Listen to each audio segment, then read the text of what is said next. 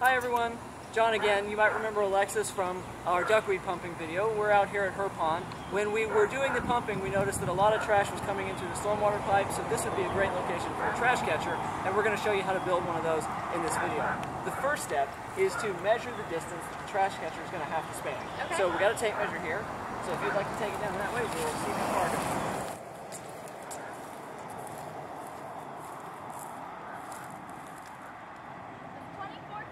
24 feet, all right.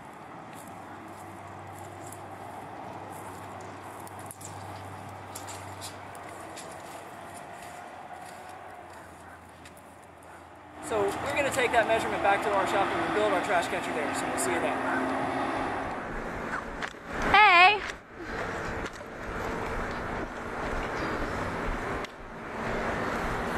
Hey, John! Hey, Alexis, how are you? Good, thanks for having me. No problem. What do you got there? I brought all the water bottles you need. Oh, excellent. All right, well, let's go get started. All right. Okay. So Alexis, a few days ago we were at your pond and we measured for a trash catcher. Do you remember the length? 24 feet. 24 feet. Okay, so these are the materials we're going to use. Okay. This is just a 4-inch plastic drain pipe. We're going to use some empty water bottles and then some net making supplies that you see here behind me. So the first step is going to be to cut this to length. Okay. Okay, so we've measured it out and 24 feet comes to right here. Okay. But we're going to need to add a little extra so that it has some room to bow out and flex a little bit in front of the pipe. So we've moved just a, kind of eyeball 3 or 4 feet further out, and that's where we're going to make our cut. All right.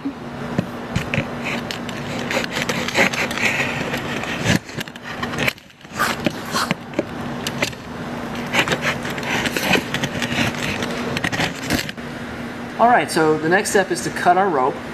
We've just measured out about 20 feet.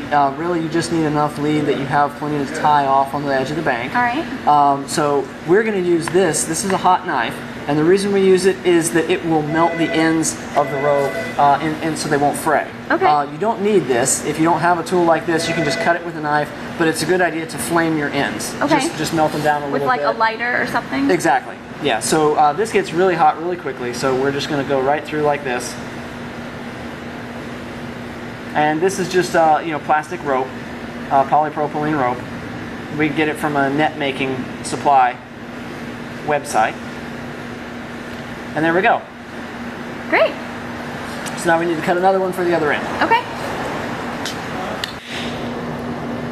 All right, so now we have to cut holes in the end to attach our rope. Okay. So you want to come in maybe 4 inches or so, and then cut out a little hole, and we'll bend the plastic back that we can get the rope through. All right.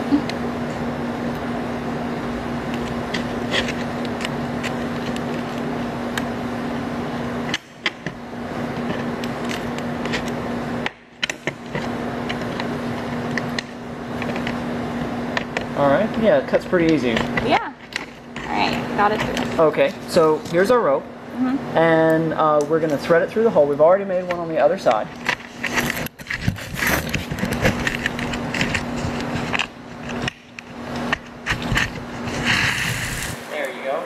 And now we're going to tie a knot, but we're going to leave our lead line pretty long. So there you go. Just do an overhand knot with both pieces. There you go. You make a loop, push the ends through, and then pull the entire tail out. You look like you've done this before. I practiced. That's pretty good. And then we pull it down. It's important to make sure that you leave enough tail here that it doesn't slip out. Now, the reason we've gone all the way through the center is that we'll get a nice even distribution of the weight when you pull against it, but we're also going to stuff this with our empty bottles so that it will float, and this will hold it in place. All right. So the next step is to fill this up with the bottles. Okay. All right? Well, these are the bottles I collected. I'm hoping some of them aren't too big. Actually, no, this is perfect. Anything that will fit inside the tube is fine, and if we put the bigger bottles on the ends, it'll help hold the smaller ones in the middle. Okay. All right, so let's get started. So we're using trash to collect trash. Exactly, recycled materials. So we finished stuffing our tube with the bottles, and then we tied our second rope on the other end. We now have the whole tube stretched out and tied on either end just to keep it straight, and we've pre-cut our net. So it's time to attach the net to the tube. Okay. And we're going to do that using cable ties or zip ties. It's pretty easy. We're just going to wrap it around the tube from one end. You just catch a loop and you go as tight as you can. There's no real rule about how tight it has to be. We just don't want it to slide up and down on the tube. Okay. And then we're going to stick the zip tie through like that. And then we cinch it down. It's pretty easy. Does the net need to be on any side of the tubing? Well, that's actually a good question. The tube sort of has a natural curve to it because of the way it comes rolled up. Okay. So if you put the net underneath and hanging down toward the inside of the curve, I know that's hard to explain, but you'll see when we put it together, it makes a little sense. Okay, so we finished attaching our net. And now we have to add a bottom line. And the reason we need that is that we don't want the bottom of the net to just swing out in the current and it won't catch anything. Okay. So this will allow us to tie it off. Now we've pre-cut a piece of rope that is the full length of the catcher, from the outside edge of the lead rope to the other outside edge of the lead rope. So it's the full length. And we're going to just sew it through the bottom. The important thing to remember here is just stay on one line and go straight, because you don't want to kind of weave up and then you end up losing part of your net down there. Okay. Well, this is something I'm good at. It's pretty easy. So we attached our bottom rope, and the last step is to use these lead weights to hold it in place and to give it a little weight on the bottom. These are made for commercial fishing nets, and they just clamp right on the bottom rope. So we're going to just stick it around the edge of the rope and make sure we catch a piece of the net, and then clamp it down with the pliers. All right. How far apart should I do them? We want to go about every 2 feet is usually enough.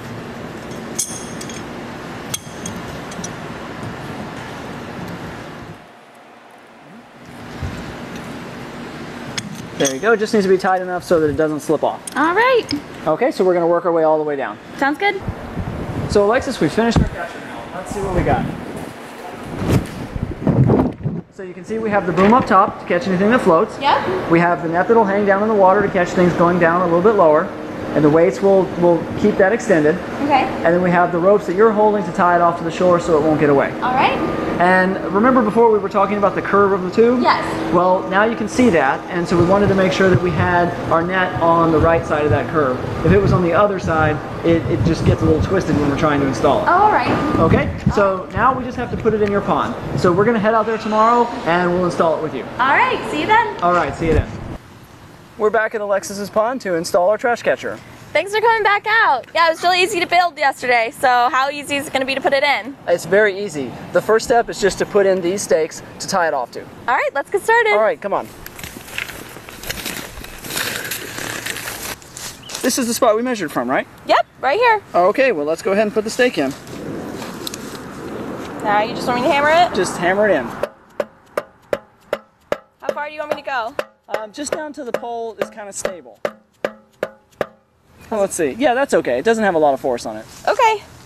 All right, so now we need to tie it off. The top rope first? Yeah, either one really, but we'll start with the top. Okay. And how do you want me to tie it? Well, you go around the pole and then leave enough rope between the pole and the catcher that the catcher will float freely in the water. So in this case, it looks like about 4 feet. Okay. And then we're going to just tie it off to the post so that it slips up and down. That way, if the water level rises, the catcher can float up. All right. So we're going to just use some half hitches, but any knot you're comfortable with is fine. That seems really loose. Yeah, that's fine, because we want it to be able to slide freely. These signs here will stop it from floating off of the top, so that's why we have these here. Okay. And then the bottom one? Yep, we're just going to tie that one below it. Leave a little bit more rope this time, because this one's going to hang down in the water, so we don't want it to be just as short, or you'll have it pulled right all the way up to here. All right. So now we need to put it in the water. All right, I'll take these ropes. Okay, I'm going to go get that in.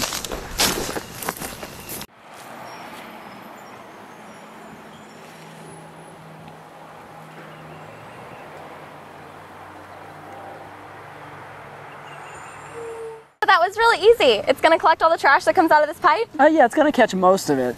With a big pipe like this, sometimes the force of the water will blow trash over the top of it. So if that happens, you just want to loosen up the ropes a little bit. Okay. And move the catcher a little further away. All right, so just adjust it. That's right. And then, of course, when it catches the trash, make sure you come scoop it out with a net or a rake or whatever you can use. Okay, Well, this was really easy. Thanks for helping me out so much with my pond. Oh, no problem. And if you at home would like to see detailed instructions on how to build this, you can check out the Adopt a Pond notebook on our website at the address on the screen.